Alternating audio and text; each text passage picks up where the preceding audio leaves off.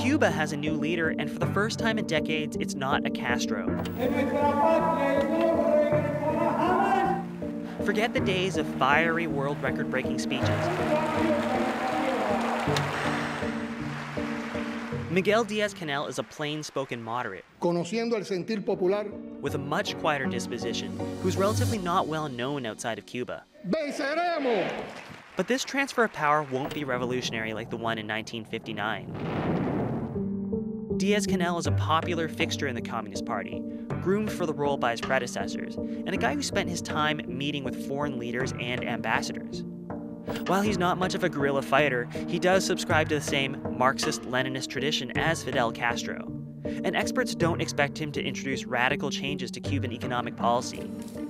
He's very much a party loyalist. In fact, he's worked his way up through the ranks for more than 3 decades, becoming first vice president in 2013. But Diaz-Canel's views lean closer to the reforms started by outgoing president Raúl Castro.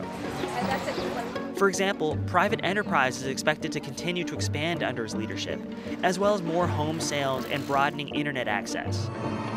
But experts say some change is afoot. In a country where the government has long monopolized the media, he's already made press freedom and internet freedom a priority.